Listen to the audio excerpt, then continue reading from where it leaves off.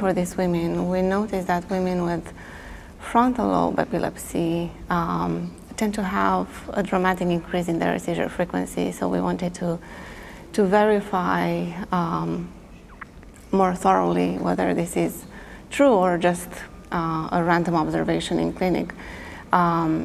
Since 2013, we have a clinical Microsoft Office, Microsoft Access database that gathers information on all pregnant women with epilepsy seen at Brigham and Women's Hospital, both in the epilepsy and in the epilepsy and obstetrics clinic.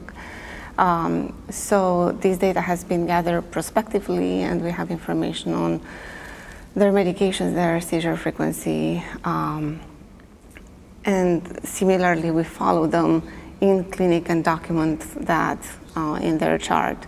So this analysis was done by using this clinical database that we have and corroborating it with the information available in the patient's chart. Since 2013 until 2018, we have tracked over 100 pregnancies, more precisely 114 pregnancies.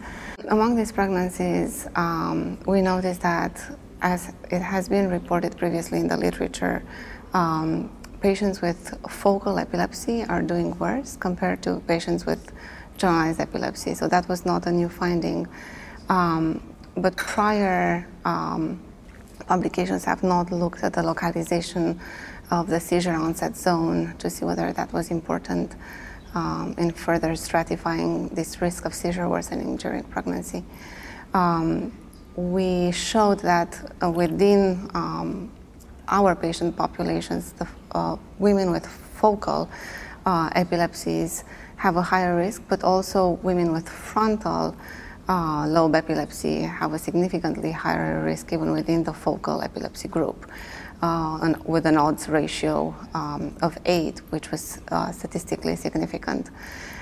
We also noticed that women on polytherapy had a similar odds ratio of 8 for an increase in their seizure frequency during pregnancy. But even when correcting for polytherapy, women with focal epilepsy and women with frontal lobe epilepsy were doing significantly worse. The postpartum data was not that different between these women.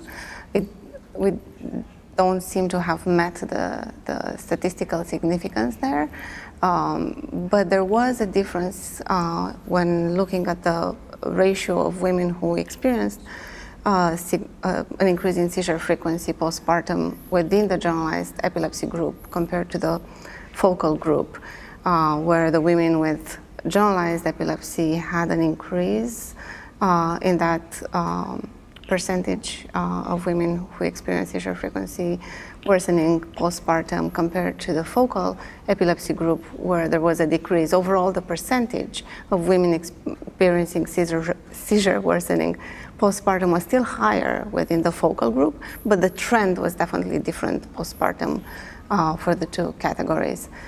Another thought was to look into the therapeutic dose monitoring, because our work has previously shown that ratio to target threshold of 65% is significant for seizure worsening. And I should pause and say that when I'm saying ratio to target concentration, I'm referring to the concentration of the anti-epileptic medication in the patient's serum at a certain time in pregnancy compared to a preconception baseline.